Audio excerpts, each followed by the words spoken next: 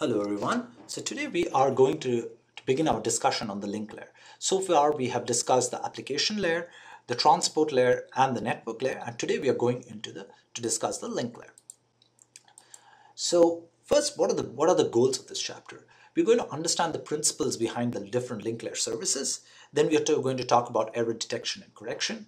We're also going to look at as how multiple routers and hosts in the network share a broadcast channel that is known as multiple access.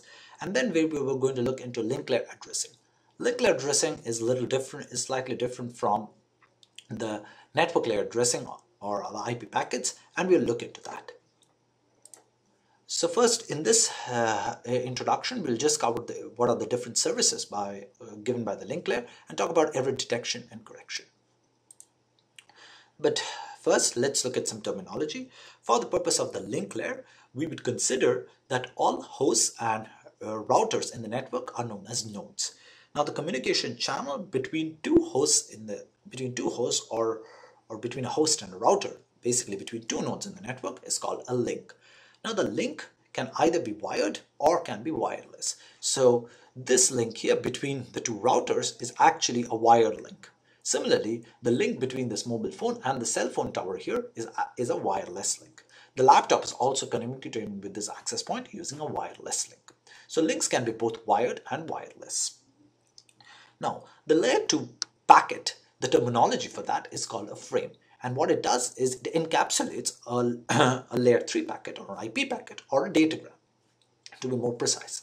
So if I want to give you a one-line definition of what the link layer does, the link layer's responsibility is to transfer datagram from one node to the physically adjacent node over the link. So for example, here these two routers are connected by a wired link, and the responsibility of the data link layer is to transfer data from this node out here to this node here. So that is the function of the link layer.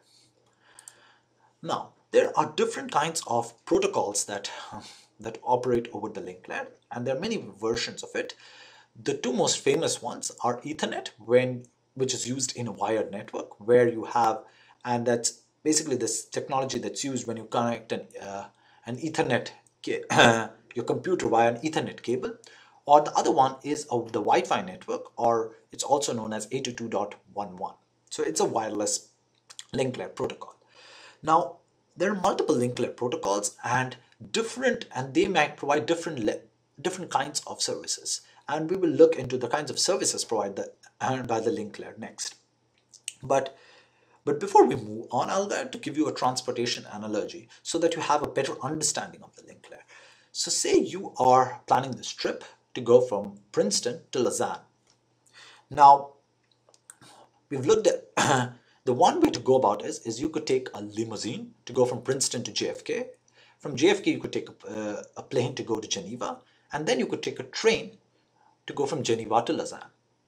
Now, these are the three links of your trip. So the first link is to reach JFK from Princeton, and then you have to fly from from JFK to Geneva, and then from Geneva you're going to Lausanne. Now, the tourist is you, and we could think about the tourist as a datagram. Now, each of these legs is actually a communication link, and the transportation mode can be thought about as a link layer protocol. So the limousine is one kind of link layer protocol, the plane is another kind of link layer protocol, and the train is another kind of link layer protocol. But they can provide different kinds of services, but overall the goal is to get you from point A to point B. So the goal of the link layer protocol is to transfer data between the two nodes communicated by a link. So I hope this transportation analogy gives you a better understanding of the link layer. Now, what are the different kinds of services that the link layer provides? This is an abstract level of the services that it provides. One, it provides framing, that it takes the datagram from the network layer and encapsulates it in a frame, and it does so by adding some headers and trailers. The next is it uses MAC addresses to do the addressing, and that it puts in the headers as well. Just remember that the MAC address is different from the IP address, and it provides and it's used for a different purpose. So I just want to bring this point now, and we will get into MAC addresses in greater detail later. The other thing is you want a good link layer. By good I mean it in quotes. You want it to be able to transfer data reliably between adjacent nodes.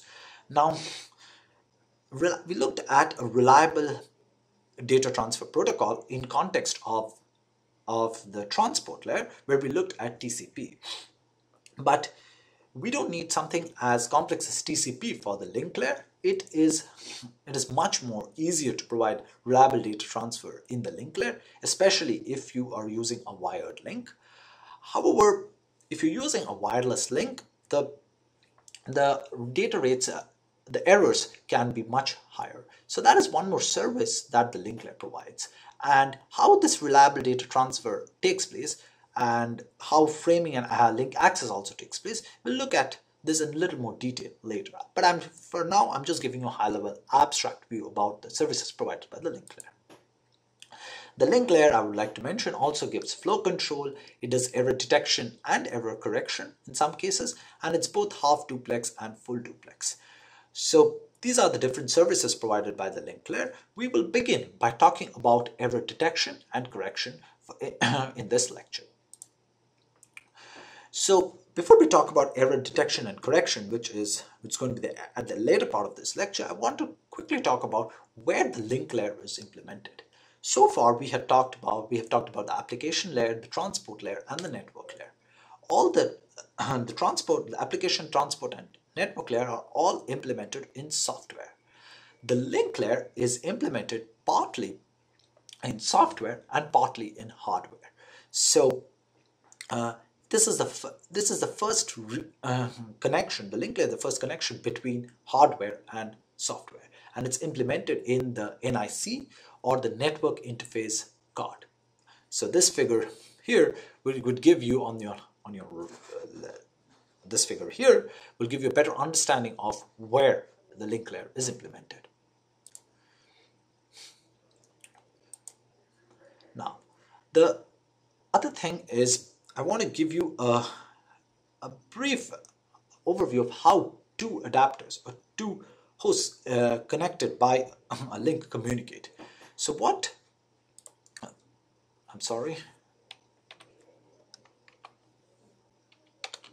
So what happens is the datagram, which comes from the network layer, is encapsulated in a frame at the sending side. And at the sending side, what the host does is it adds error checking and some flow control bits. That is what is called a frame. It then put on the link. The link carries it, and the receiver then receives this frame. When the receiver receives the frame, it looks for errors, and if there are no errors in the message, it extracts the datagram, and then it passes it on to the network layer. Okay, so this is how the link layer actually works. So we'll end this lecture, as I was mentioning, with some brief discussion about error detection and correction. Now, how does error detection work? So let's consider this simple diagram here. So first this portion here is the sending side, and this is the receiving side. Now what the sender does is it takes the datagram from the network layer, and let's assume that the datagram is D bits.